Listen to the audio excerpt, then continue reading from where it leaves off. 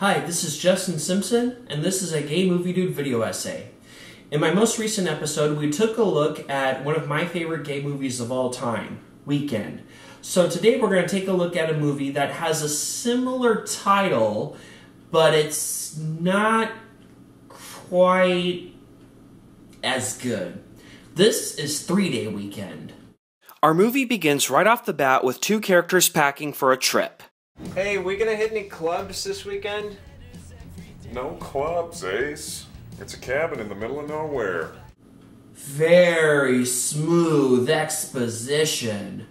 Although it's not really made clear how these characters are related, or even who they are, we find out that a group of guys are all headed up to a secluded cabin for a weekend getaway, and are allowed to invite a guest. The man on the cell phone is one of the organizers of the event, and his partner is this guy, who just so happens to hire rent boys for his own personal pleasure.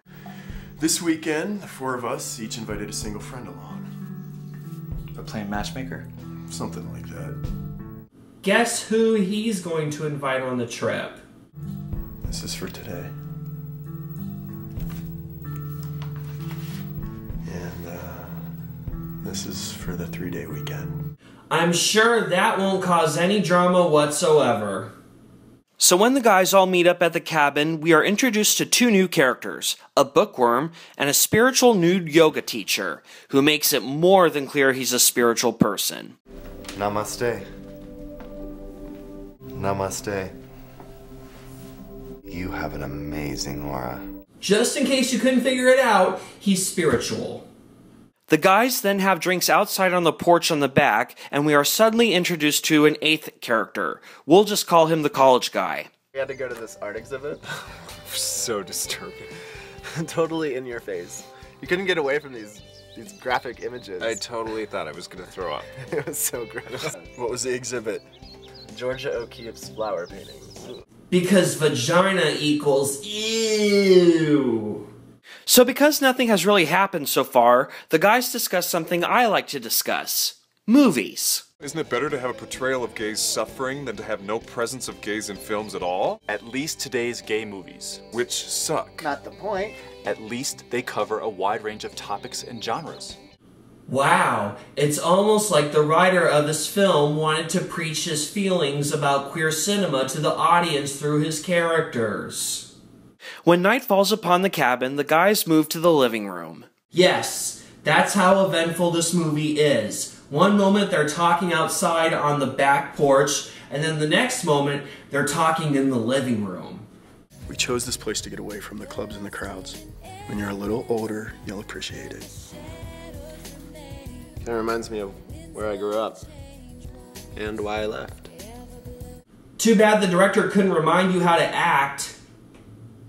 There's also something that happens a lot in this film which really makes the lack of direction from the director's end stand out. As you'll see in a scene like this, when one character starts one conversation with another, everyone else just stops and sits around awkwardly until it's their turn to talk.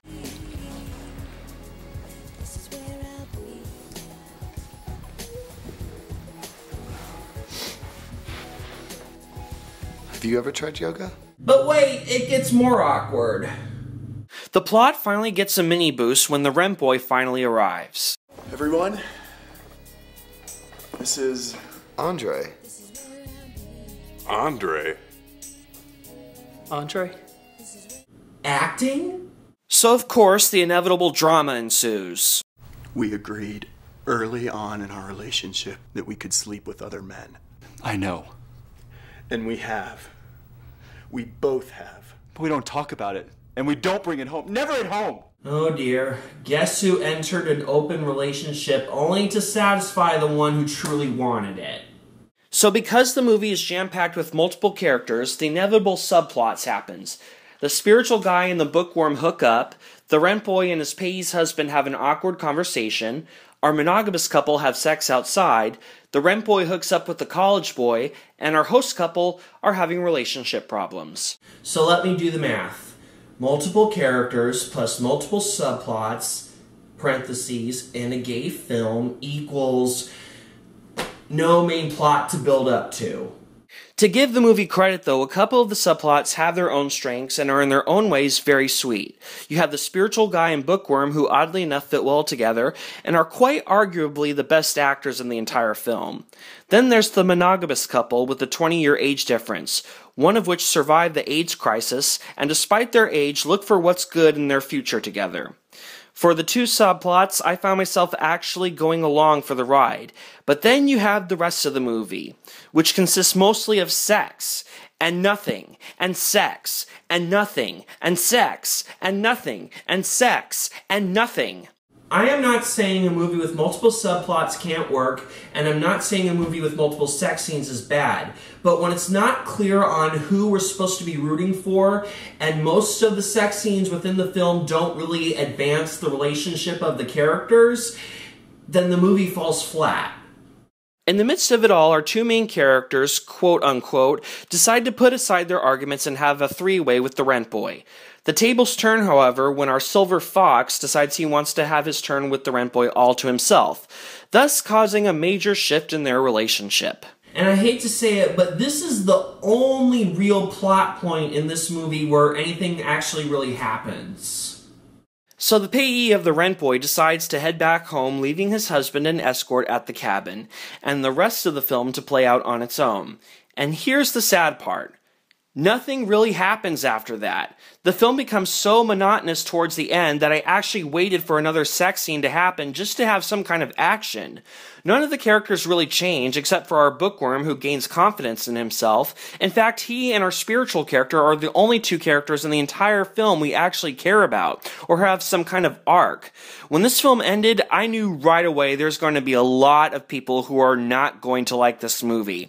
Yet for some reason, I was trying to figure out why I personally didn't hate this movie. So when I finished 3-Day Weekend, one simple word came to my mind to sum up the entire thing in a nutshell. Book. 3-Day Weekend doesn't work as a movie because it's a story that's not meant to be told in the form of film. It's a book. I didn't hate this movie because the characters all show promise as literary characters. What they're saying out loud is not as interesting as what they could possibly be thinking inside during their scenes. Like The Seminarian would work as a play because of its heavy use of dialogue, 3-Day Weekend only has success as a book because it has multiple subplots and 9 distinct characters that would only come across as more interesting if we got a good insight as to what their inner thoughts are during each scene, and thus giving us a more clear idea of who we're supposed to be rooting for. So my final thoughts are this. There really isn't any reason to buy or rent this movie, even if you're interested in seeing some cute sex scenes with some moderately cute men, chances are you can find better options. And if you're like me, where a story is more interesting, you can skip this. Even if this movie were to come out into a novelization form, yes, it might make a good beach read, but instead, I would highly suggest that you pick up my book from the Aquarian Angels series, Aquarian Angels River and Aquarian Angels Lake, available at Amazon, Barnes & Noble, iTunes, and Google Play. Click on the card appearing on the screen right now to purchase.